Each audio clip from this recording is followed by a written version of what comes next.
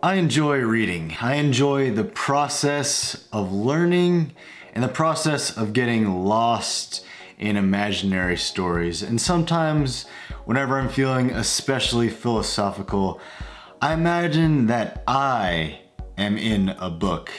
I'm the visualization of someone who is reading my book. Does that make sense? I am what they picture my story would be in their head. But I have been fortunate because I've always found myself enjoying reading. Whenever I was younger, we got reading points for reading so many books in elementary and middle school, and I was always one of the top earners whenever it came to AR points, as they were called. But lately I have come to enjoy the process of learning, and I know for many people, reading is a tedious and boring process that they stay as far away as they possibly can. And I cannot blame them, especially because I am a rare case of a person that made it through the education system without hating reading. And I believe that is one of the main two reasons why people hate or just simply struggle to actually sit down and read a book. Whenever we were 4 or 5, we probably enjoyed the process of reading because it was something new to us that we did with our parents, and we used that time to connect with them, and we enjoyed it because there was no ulterior motive aside from the process of reading. Many people have come to have negative perceptions of reading because they have negative perceptions of schooling. And what do people most commonly associate reading with? Going to school. So if you associate reading with going to school, which is something that you hate, then you will probably hate reading as well. And you slowly hated reading more and more because you didn't do it for the sake of reading, you did it because you had to do it. And whenever you put some sort of external reward on what you're doing, then it actually decreases the motivation to do it if it were something that you would do otherwise. And the second reason that we hate or don't really like reading is because of the distraction culture that has proliferated society or spread across all of society in recent times. Technology has been a blessing, but it has also been a curse because it has led to us always seeking some form of distraction, whether it be social media, or even if you try to read an article online that is something that's informational, there's going to be an advertisement that pops up trying to get your attention, which has made it much harder for us to actually maintain attention on anything, which is something that you actually need to do whenever you are reading. So because reading is so less stimulating than everything else that is going on in our world, then it becomes much less interesting because there's less going on. I mean, it's probably a lot easier for you to watch this video than for you to read a script of whatever I'm saying. And that's because even in this video, there is a lot more going on than if you were to simply read through a piece of paper. There's hand movements, there's a face that you can see and register that is gaining your attention in some sort of way. There is an endless amount of options whenever you are consuming this kind of content, but whenever you're reading, you have to actually read to gain the information. So those are the two main reasons that I think that most people don't like reading or don't want to spend the time reading. But how exactly do you start reading more? Well, the first step in that is to not set huge goals for yourself, because if you go from 0 pages to 60 pages, then you'll probably give up at around page 12. You might want to start a little bit smaller, kind of like whenever you go to the gym, you don't start out by lifting 2 plates.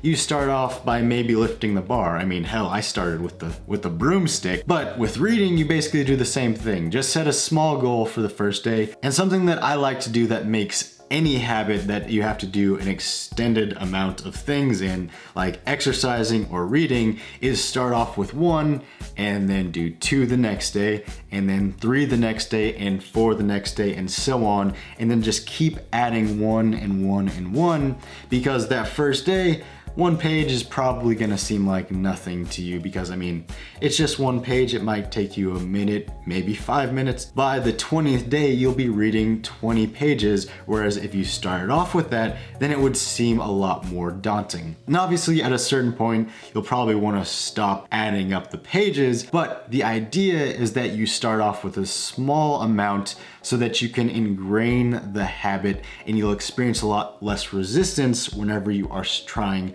to adapt it. The next thing that you want to do, which is actually the first thing, I just actually messed up whenever I was recording, but the next thing that you want to do is try to reframe how you perceive reading. So over the course of your educational career, you've developed a negative perception of reading. So you want to start reading simply for the sake of reading. And the best way to start off with that is by reading things that you enjoy. And this is probably gonna be fiction for the most part, because by reading for entertainment, then it helps give you a more positive perception of reading. Whereas if you just start off by reading self-development, non-fiction type books, then it would be super hard because they can be pretty dry and boring at times. I mean, don't get me wrong, there are some that are entertaining, but for the most part, it is pretty difficult to delve straight into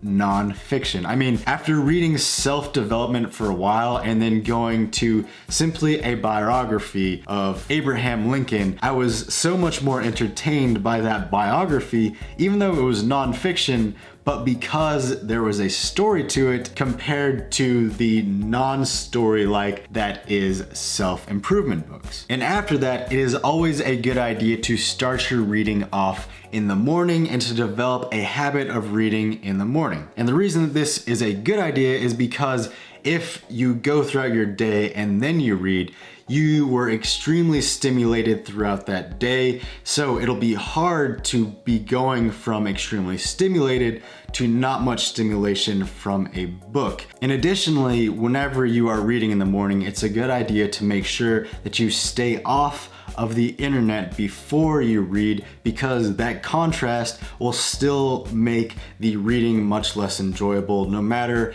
if you get on Twitter or Snapchat, they're gonna be super engaging, whereas reading obviously is just gonna be one-dimensional. You are just reading through the pages. Next, and this kind of goes along with the second thing that I talked about, you want to try to add things that you enjoy to your reading experience or after your reading experience. So if you enjoy drinking coffee, then you can drink coffee while you read your book, or you can go to a Starbucks if you just like the atmosphere that's there, or you can go out and tan while you're reading if that's something that you enjoy doing. The idea is to create a positive association between reading and that which you like to do, and hopefully how you feel about that other thing will then rub off to reading so that you will enjoy it more. And the other way that you can do it is positively reinforce it by giving yourself a reward after you read. So this could be going and eating your favorite food or snack, or going and watching your favorite television show. Another way that you can kind of read more is audiobooks, and I don't really like this one that much. I mean, I do have an Audible account and I listen to audiobooks here and there, but for those, I mainly listen to stuff that I don't really need to remember, because most of the time whenever I'm listening to audiobooks, I am also multitasking, and if you are multitasking and listening to an audiobook, then it makes it a lot harder for you to remember the information. So if you just want to get started with reading, then it is a good thing thing to do and help you get more into it. So if you're interested, then I'll have it linked down in the description below. And the last tip that I have for you to help you read more books is that if you don't like a book, then stop reading it, because you want to create a positive perception with reading. So if you read a book that you don't like,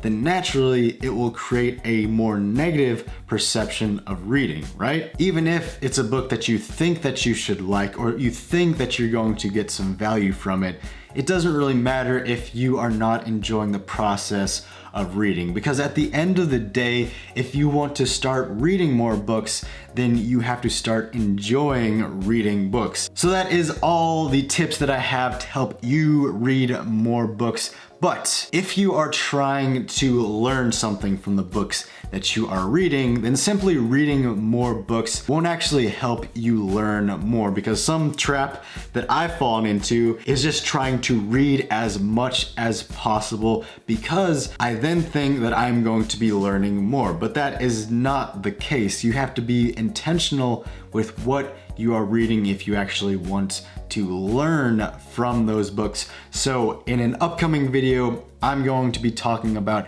how to learn more from what you read. So I will see you in the next one. I hope you enjoyed this video. If you did, then pound that like button, subscribe if you have not, and have a great day.